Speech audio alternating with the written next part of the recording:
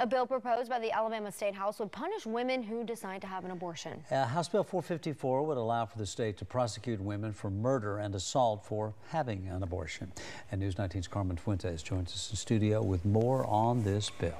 Yeah, Steve, Lauren, Representative Ernie Yarbrough from the Lawrence County area, he is sponsoring this legislation, as well as 4 co-sponsors who are also representatives. That includes Representative Richie Wharton, who represents Madison County. The bill aims to override the state's current provision, which prohibits women from being prosecuted for homicide or assault after having an abortion. Under Alabama's current law, the Human Life Protection Act, it's illegal for any person to intentionally perform or attempt to perform an abortion unless an abortion is necessary in order to prevent a serious health risk to the unborn child's mother. The proposed bill could lead to prosecutions for anyone who terminates a pregnancy after fertilization, but it does retain protection for victims of domestic violence or assault.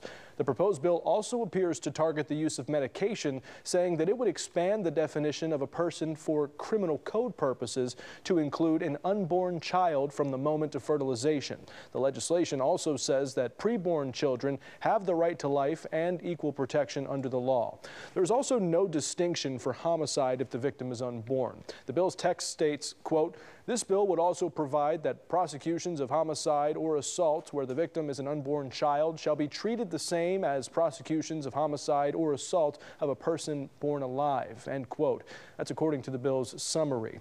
The bill has been referred to the House Judiciary Committee, where it will undergo a committee discussion to determine whether or not it heads back to the House floor for a vote.